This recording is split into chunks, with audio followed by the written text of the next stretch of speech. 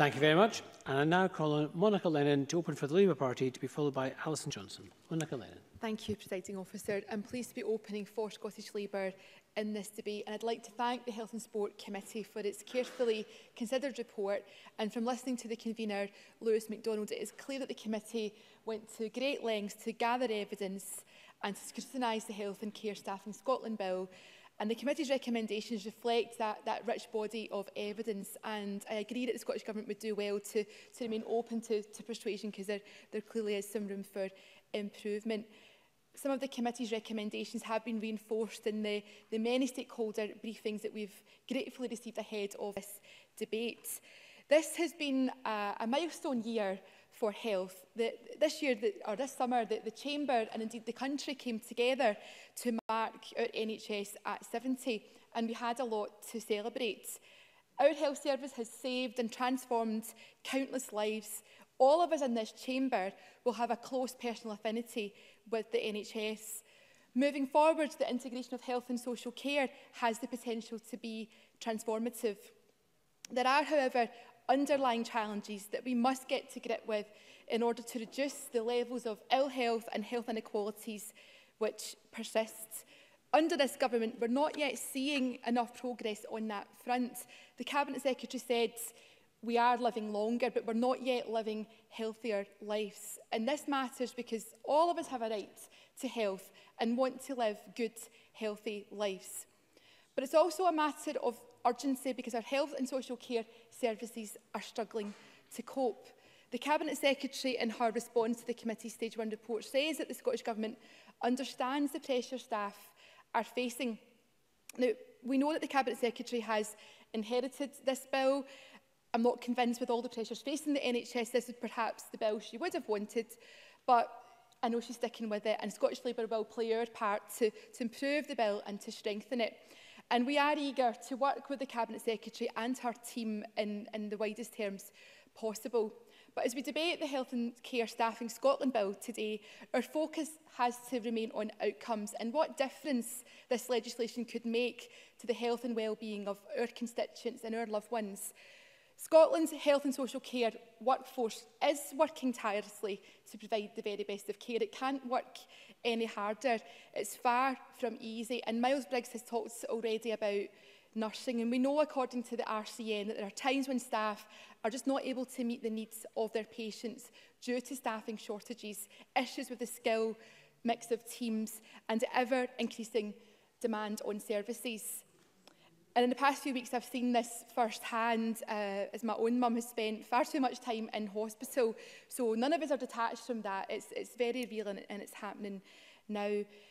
And it must concern the Cabinet Secretary that Audit Scotland warns that the NHS in Scotland is not financially sustainable and its performance continues to decline. Today, we've had another Section 22 report on NHS Tayside, and it's extremely serious. We have a health board that is facing perpetual financial crisis, and the buck does stop with the Scottish Government. Currently, certainly. Cabinet Secretary. Thank you. I'm grateful to Ms Lennon to take an intervention. It's just in order to make sure that we have the absolutely correct context. I'm sure Ms Lennon will agree with me that the Section 22 order on NHS Tayside refers to the last financial year, and that the Audit Scotland report by the Auditor General's own acknowledgement did not, because it could not at that point, take account of the medium-term financial framework that I published. So in order to be sure that we're getting an accurate picture of the current state of play, perhaps we just need to add those extra bits of context in. Monica Lennon. Thank you. No, I'm glad the Cabinet Secretary put on the record her medium-term framework, but there is no denying that, again, we have a very serious report from the Auditor General, and I'm sure that the Audit Committee will pick that up and scrutinise that in due course. But currently in the NHS, there are enough job vacancies to fill 2 Scottish hospitals. The BMA say that the true number of consultant vacancies is double that of the official figures from ISD. Scottish Care point to a shocking 32% vacancy rate in nursing and social care, and the Royal College of Physicians of Edinburgh say that unless staffing gaps are resolved, safe staffing levels will remain a dream rather than a reality. So what will this bill do to address this staffing crisis? The Cabinet Secretary is clear that the bill is about workload planning. It's not about workforce planning. But put simply, there must be enough staff available to deal with the high workloads that NHS staff are experiencing.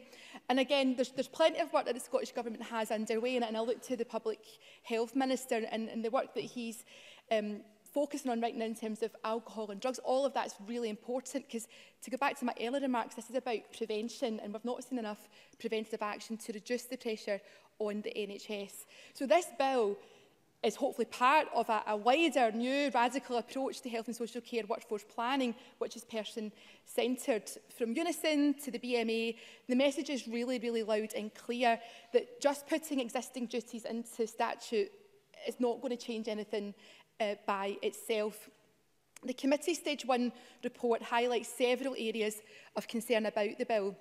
The RCN highlight the importance of ongoing monitoring and the escalation of risks. If safe staffing levels fall below the requirement, there must be a quick, clear and effective route to escalation. These tools must work in real time, so that if any health professional who finds himself on an understaffed ward can alert this problem. And we've had dozens of briefings. For example, the Royal College of Physicians and the Royal College of Speech and Language Therapists highlight the importance of workforce planning supporting the new multidisciplinary models of care. I'm getting to closure, presiding officer. The bill aims to give parity between health and social care by also setting out staffing duties and care services. However, we've heard from COSLA, the Coalition of Care and Support Providers and the SCVO that they're all concerned that the bill is unsuitable for the care sector and could undermine integration. So we have to be alive to these concerns, and I know my colleague Alex Riley will want to say more.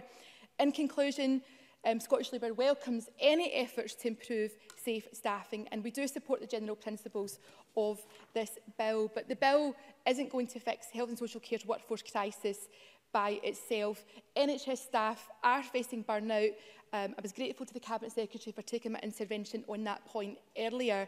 And I know she does take these matters very seriously. And in terms of social care, that sector needs to be overhauled, because conditions are quite frankly not good enough for many social care staff. Scottish Labour believes that health and social care should be focused on achieving... No. When you say in conclusion, I think it means something to us, not in conclusion, here comes another chapter. In conclusion, we focus on the outcomes, and we'll work with the Government and others on amendments to secure that. Thank you. Thank you very much. I know that trick. I've used it myself. I now call Alison Johnson